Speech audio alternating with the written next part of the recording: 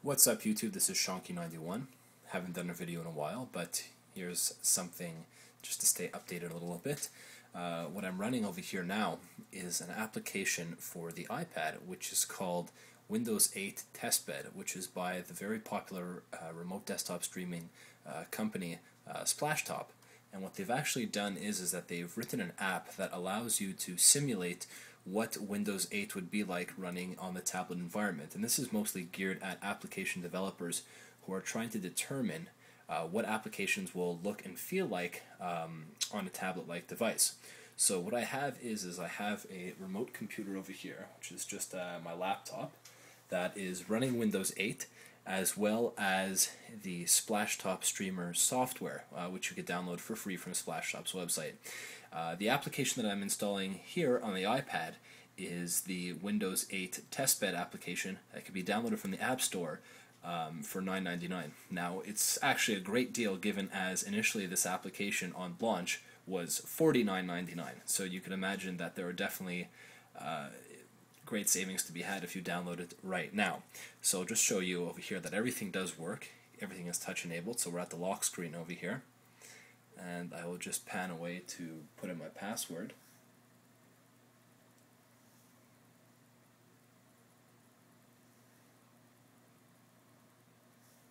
Just a second here.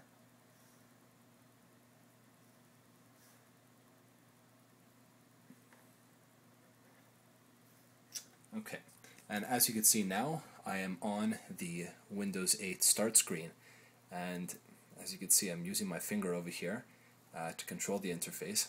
Everything is actually working really nicely. I was surprised at how smooth it was because a lot of these remote desktop applications really give you a very choppy experience. What's also neat is that to really simulate what the touch environment will be like is multi-touch gestures. So you can see over here that if I pinch out, I get kind of this overview look of the Metro applications which are running on the machine, and I could then just jump into a given section over here. So we'll just try a little test over here. So for example, with Maps, launches the application full screen, and again, there's actually nothing going on the iPad other than the application that's running, which is streaming it from my computer. So all the number crunching and all the processes are being done remotely on my computer. As you can see again over here, that panning around, and zooming in actually works pretty well again for an application which is being streamed over the internet. If I wanted to now get back to the home screen, I could either bring up the on-screen keyboard and tap the Windows key, which actually doesn't seem to have worked. Oh, it did.